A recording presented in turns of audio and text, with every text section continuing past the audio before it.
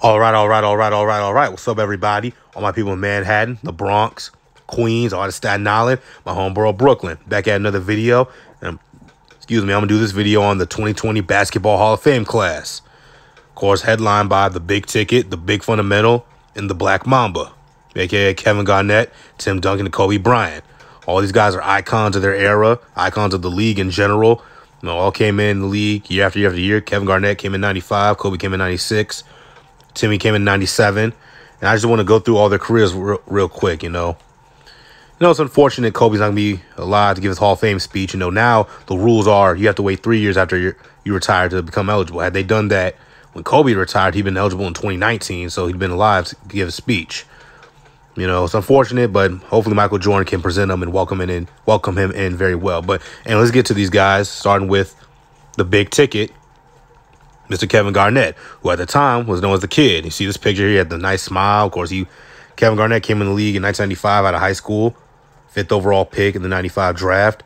And he kind of reopened that trend. It's been like 20 plus years since a player came out of high school. The last being Moses Malone out of Petersburg High School in Petersburg, Virginia, and I believe 1972. So Kevin Garnett kind of started it back up, made that cool again. And of course, it led to Kobe and T-Mac and LeBron and Dwight Howard. And people kind of don't give KG credit for that. But anyway, Kevin Garnett played in the NBA for 21 seasons, 95 through 2016. He made 15 All-Star games, 4 All-NBA first teams, led the league in rebounding 4 times. He was named MVP in 2004 and the Defensive Player of the Year in 2008. Of course, in Minnesota, he spent his first 12 years, he get them to the playoffs. They get bounced in the first round to 2004. His MVP season, he teamed up with Latrell Sprewell and Sam Cassell, and the Timberwolves won 58 games at the #1 seed in the Western Conference, but unfortunately lost in the conference finals to Kobe Bryant and the Lakers.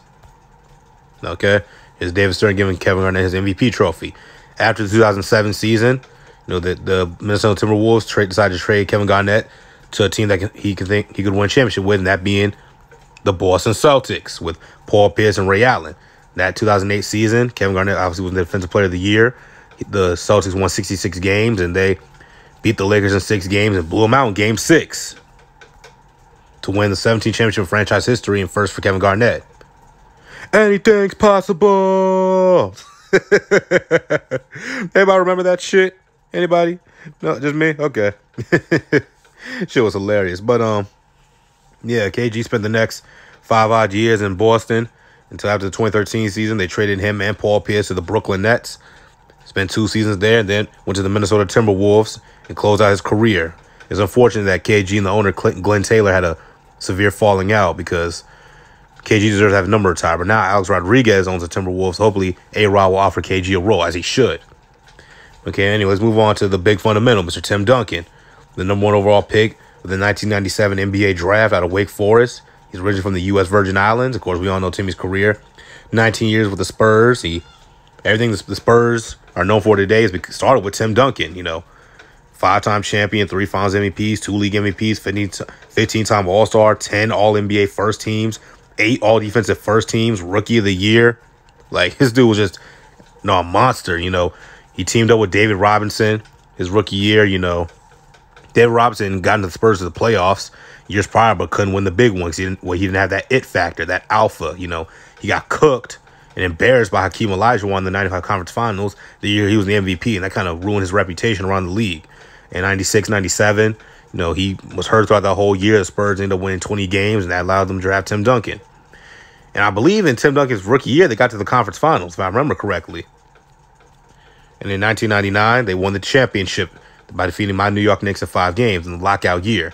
People say, oh, that was a lockout, 50 games, so should be an asterisk next to it. No problem. Tim Duncan and David Robinson, along with Tony Parker, young Tony Parker and young Manu Ginobili, and Bruce Bowen, they returned to the NBA Finals and defeated the New Jersey Nets in 6 games to claim their second NBA championship. 2 years later, David Robinson retired after that 2003 championship. 2005, with Brent Barry and Robert Horry as additions, they defeated the Detroit Pistons in 7 games. 2007, they swept the Cleveland Cavaliers. It was a 7-year championship drought between 2007 and 2014. You know, the Spurs got to the finals with 2013 with second-year star Kawhi Leonard. They lost, of course, on that Ray Allen miracle shot. You know, we're not going to get into all that. They lost in overtime. Then they lost Game 7. And then in 2014, they came back for revenge. The Spurs had this new beautiful style of basketball, share the ball, get the open man, and to play hard-nosed defense. And they destroyed the Miami Heat in 2014 NBA Finals to claim the 5th championship in franchise history and in Tim Duncan's illustrious career. The next year, I believe they got bounced in the first round, if I remember correctly, by the Clippers. In 2016, they got bounced in the second round by the Oklahoma City Thunder, and Tim Duncan subsequently retired. Retired, an NBA legend, an icon. You know, he was the assistant coach on the Spurs for last year, I believe. And I think he should be. And a lot of people want that woman Becky Hammon to get the job. I think Tim Duncan should get it. Okay, and of course, last but not least, the late great Kobe Bean Bryant. Okay, he was drafted 13th overall by the Charlotte Hornets and was subsequently traded to the Los Angeles Lakers, where he spent the next 20 years, you know, building his legend and building his legacy. You see young Kobe here with the Froby. Okay, and of course, when he was drafted, he was teamed up with Shaquille O'Neal, and they had instant beef, you know, reports of fights and mad tension. But, you know, somehow they overcame all that. In 2000, they won 65 games. Shaq was the MVP, and the Lakers won the championship. You see Kobe and Shaq with the Finals MVP and the championship trophy. Okay, then 2001, they did it again. 2001 Lakers, arguably one of the greatest teams of all time. They swept everybody in the playoffs. They swept Portland in the first round, the Kings in the conference semifinals, the Spurs in the conference finals. Allen Iverson went thermonuclear to get Game 1, but then they demolished the 76ers the rest of the way to repeat. The next year, they swept the New Jersey Nets in order to three-peat. You know, 2003, they lost to the Spurs. In 2004, lost to the Pistons in the finals, got their ass whooped. Like, if Kobe didn't hit that shot to win it in overtime, to send it to overtime in Game 2, and they didn't win in Game 2 in overtime, they would have got swept, man. But that would have been crazy. They would have got swept. But, of course, Kobe and Shaq had a severe falling out in the aftermath, and Phil Jackson didn't want to coach Kobe's ass, and Rick Fox didn't want to play with Kobe, so he retired. You know, 2004, 2005, they missed the playoffs. Lakers missed the playoffs, but Phil Jackson came back. And that season, Kobe had probably the best season of his career statistically. Averaged 35 points a game. You know, he had scored 81 on the Raptors that season. He scored 81 on the Raptors. You know, I think it was the year he had 62 points in 3 quarters. He had 12 threes against Dallas. Like, Kobe was just was playing out of his mind that year. And they went up, and of course, here's the iconic moment. He hit the game-winning shot in overtime over the Phoenix Suns to go up 3-1, and subsequently they lost that series. 2007, they lost in the first round, but 2008, they get Pau Gasol. They get Andrew Bynum grows up. They acquire more pieces. Derek Fisher, I believe, returned. And Kobe Bryant was named the league MVP in 2008. Okay, and like I said, when talking about Kevin Garnett, they lost in the NBA Finals. 2009, Kobe had arguably an MVP year. You know, he led the Lakers back to the championship glory. They defeated the Orlando Magic in 5 games. 2010, in one of the best NBA Finals I've ever watched, they defeated the Boston. They got their revenge of the Boston Celtics, defeating them in 7. And Kobe was named Finals MVP both times, 2009 and 2010. Of course, there's the iconic image of Kobe Bryant standing on top of the scores table, looking at him, screaming to the audience, "Yeah!" and holding number 5 in the air for his 5th championship. Of course, here's the image of his last game. I believe it was on April 13th of 2016. Remember watching that shit? Man, all those celebrities there, man. You had George Lopez, Kanye, Jay-Z, Shaq. Everybody was there. And my man scored 60 on the Utah Jazz. And after that, Kobe Bryant retired. 2017, he won an Academy Award for Best Short Film, Dear Basketball. Got both his numbers retired, 8 and 24. You know, I don't know what they're going to do with the statue. I don't know. Personally, if it were me, if I were the Lakers, I have this as the statue if I'm the Lakers. But, you know, we'll figure that out.